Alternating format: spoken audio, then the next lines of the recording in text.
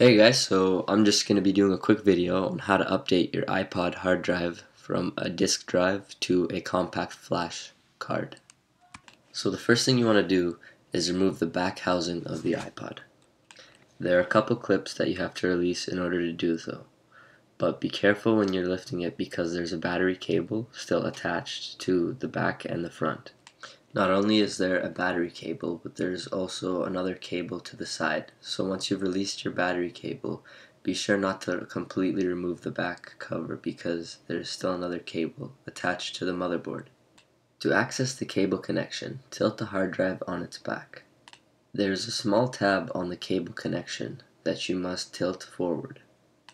Once you have done so, you may gently remove the cable from the motherboard.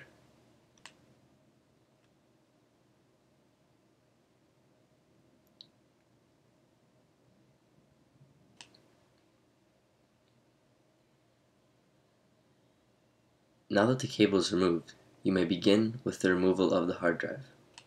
You'll notice that on the hard drive connection, there's a tab similar to the one you released before.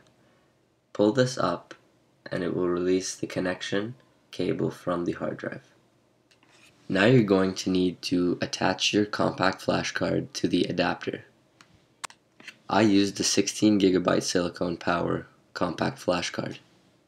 But be careful which compact flash card you buy because there are some compatibility issues with different flash cards. Now you can get the compact flash card adapter from eBay or AliExpress. Just make sure that it's the right adapter for your iPod. Next, align the connections on the adapter with the holes on the card.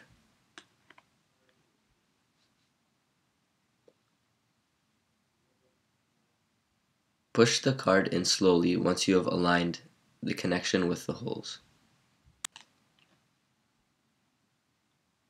Once you have secured your card into the adapter, you may now connect it to the motherboard. Insert the ribbon cable into the connection on the adapter.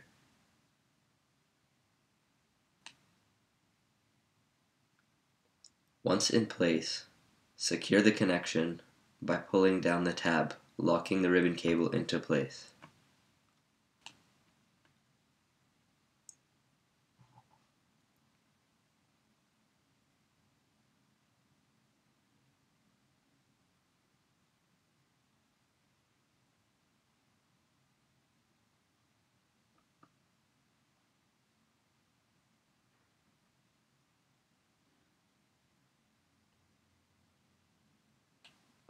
Once you have secured the ribbon cable, make sure the adapter fits tight into the frame of the iPod. This will prevent any movement of the hard drive while in use.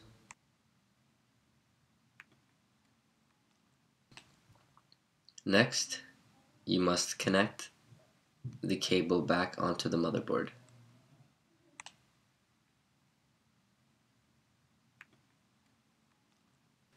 Make sure that the cable goes into the connection all the way.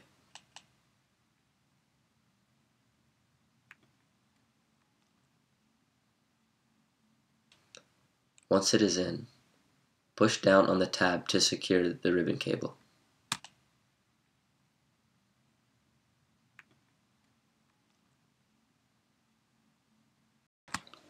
You may now secure the compact flash adapter into the housing of the iPod.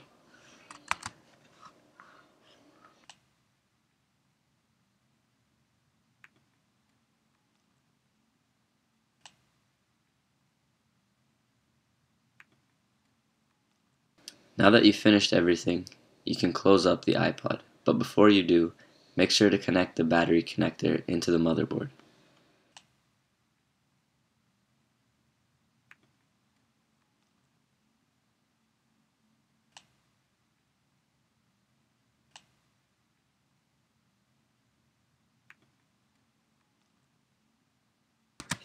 It will now display a message on the screen when you turn it on saying you must connect to iTunes.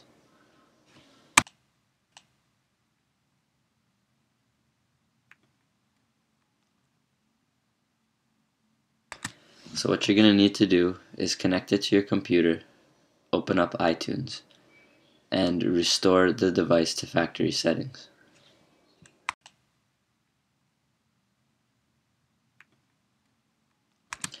Once you've done that, your iPod will reboot and it should look just as if you got it brand new from the store.